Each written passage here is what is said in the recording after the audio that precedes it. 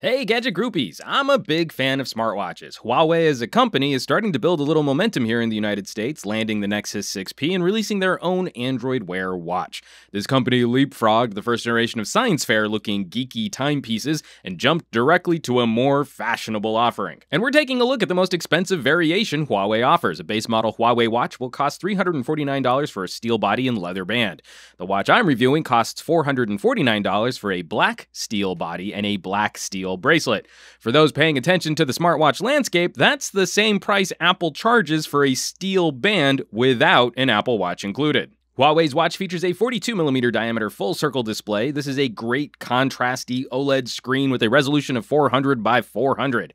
Text in fine detail is noticeably sharper and less pixelated than the last generation of 320 by 320 res watches. They've managed to do a better job balancing screen size to bezels than my previous Android Wear champ, the LG G Watch R. In terms of design, Huawei represents something of a halfway point between the G Watch R and the Moto 360. Smartwatches are still a bit thick, but the way the sides taper into the watch strap helps the watch look more fitted to the wrist and avoids the look Moto has, like an Oreo lump is growing out of your arm. The button is off-center, mounted around 2 o'clock on the dial. Huawei claims this makes the hardware more ergonomic. It honestly made little difference for me in daily operation. It provides the same shortcuts as all Wear watches. Single tap toggles a screen, double tap sends the watch into movie theater mode, triple tap lights up a higher brightness mode, and a long press slides open an app drawer. The back of the watch houses a heart rate monitor, which is flanked by pogo pins to charge the watch on its magnetic dock. The watch looks really slick in black, and the bracelet is a nice weighty strap which wears well when fitted properly. The butterfly clasp has a nice satisfying clicky action, and the bracelet does have quick release pins to easily swap out a new band if you want to customize the look. It's an 18mm band, which is a touch narrower than most of the other watches we've reviewed, but still a standard size for third-party bands. Happily, we've got premium build materials on tap. As mentioned, the body is stainless steel, making it far more durable than aluminum watch bodies, and the screen is clad in sapphire crystal, which should make it far more scratch resistant than glass displays. It's a really nice look, fantastic fit and finish, but the thickness of the watch body still might be an issue for women or guys with thinner wrists. Huawei claims a day and a half of battery life, and this might be one of the first gadgets I've ever reviewed that the manufacturer estimate was spot on. Over several weeks of use, I could always count on at least 34 hours of runtime. Taking the watch off its charger at 8 a.m., even on some of my busier days, it would handily last until around 6 p.m. the next day. If I went easy on it, I could sometimes hypermile to almost 40 hours of runtime. Very impressive performance for its standard 300 mAh battery. This is very good runtime for Android Wear and compares well against Apple Watch and Samsung's Gear, but it's still utterly beat by watches like the Pebble Time, which use far more power-efficient screens. And we'll talk about displays more in just a bit. The charge cradle is a bit finicky though, and more than once over my review period, I would feel the magnets latch on, but not perfectly align the charge pins, meaning the watch wasn't charging. You learn to check the watch before walking away, but if there's room for Huawei to improve, it's in how this charge dock works. This is also my first Wear watch with proper support for Wi-Fi, and it's a handy little feature. Walking around my condo, it's just long enough to defeat Bluetooth if my phone is in the living room while I work in the office. The pass to Wi-Fi works surprisingly well for keeping me alerted to new notifications while still allowing for voice actions and controls. The main problem facing a watch like this is in using a phone-style screen. The OLED circle here is bright and contrasty, but still relies on a high brightness mode to overcome daylight. A gadget this small with such a petite battery will never be able to overpower the sun. Readability in direct sun is far behind e-paper and mirror-sole displays, which reflect light back at the user. One of my favorite features of wearing a smartwatch is in how it complements my phone and fills in the gaps on my phone's weaknesses. When phone and watch use similar screen technologies, that means they have the same strengths and weaknesses, and it's likely my phone will handle daylight better than a smaller gadget might. Now, briefly discussing health issues, many of the smartwatches I've reviewed in the past, especially those with heart rate monitors, have aggravated my psoriasis, leaving me an angry little red splotch of dermatitis on my wrist. Happily, with a couple weeks of wearing the Huawei watch, I've dealt with precious few episodes of skin scarring. Your mileage will vary, but I'm very satisfied with Huawei's choice of materials for this wearable. As for software, this is Android Wear, and Huawei has done little to customize that experience. This will be as much a pro for some people as it will be a con for others. Many will appreciate that you don't need a companion app on your phone for some features, but others might feel this setup doesn't differentiate Huawei much from its competitors. It's a snappy and pretty UI flicking through Google Now style cards, but I still can't shake the feeling that this aesthetic doesn't fully embrace circular screens.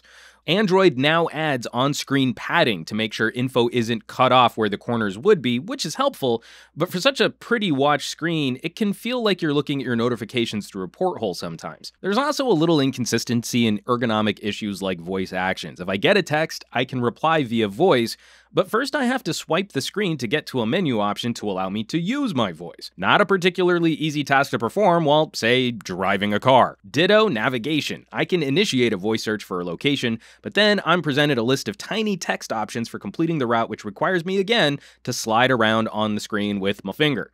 When people complain about smartwatches not performing tasks as well as their phones might, it's usually these kinds of controls they're referring to. Lastly, I wish Android Wear had more of a safety net built in for phone proximity. Once you leave the range of Bluetooth, a little disconnect icon pops up on your watch screen, but there's no other alert. On my Pebble, Gear, and Talk, I get a little vibration letting me know that the watch has been disconnected from the phone, and this has saved my butt a couple of times, preventing me from accidentally leaving my phone somewhere. There are third-party Wear applets that can replicate this safety net, but I wish this were a native feature baked into the operating system. Now, my buddy Thunder E from Bored at Work is a bit more critical of smartwatches than I am, and I asked him to weigh in on his experiences using this Huawei watch. Yes, it's Thunder E, and Mr. Juan Bagnell asked me to give my thoughts on the Huawei watch. Now, Huawei has done a very good job in designing a smartwatch that I think a lot of people would like to wear. And for me, that's one of the main bases of wearing a watch. I like aesthetics, design, style. I really like this. Though, I would like the option of a larger watch face, but that's still fine with the Huawei watch. It's got a nice premium metal build around it, really solid feel, feels comfortable in my hands.